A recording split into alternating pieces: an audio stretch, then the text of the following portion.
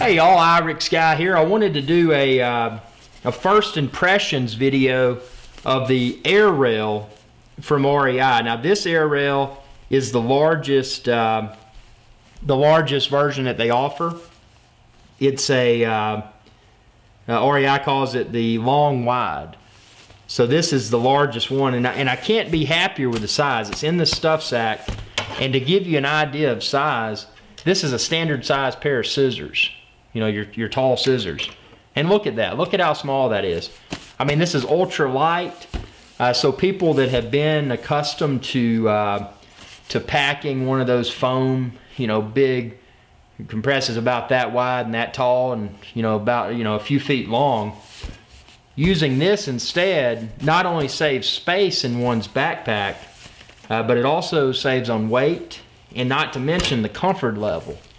Because when you put this in your tent, and you'll have to check out my separate video because I'm going to do an unboxing in the wilderness, and I will actually demonstrate taking this out of the box, demonstrate how it self-inflates, and demonstrate whether or not I need to, with my mouth, put any more air in it to make it comfortable. But I'll use this in conjunction with I got it to fit inside my one-person REI tent, and you can check out the other video for that. It's called the Passage One Tent.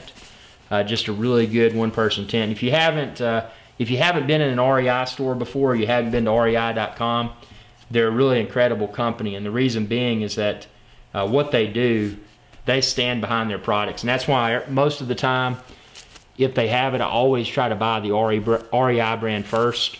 And that was prompted by a frame pack that I bought many years ago. And I'd had it for a few months, and I took it out on the first backpacking trip, and I fell down a cliff. I mean, I didn't die or anything, but I just fell down a cliff, and I knocked one of the buckles off. So I called REI, and instead of them shipping me a buckle, they went ahead and overnighted me a replacement frame pack, and then I just shipped the defective one back. So that's how adamant they are about standing behind their products. So I really can't wait to unbox this.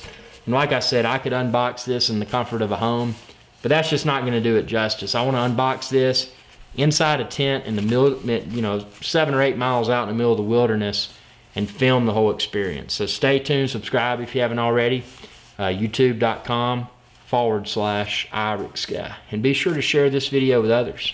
Y'all have a good day.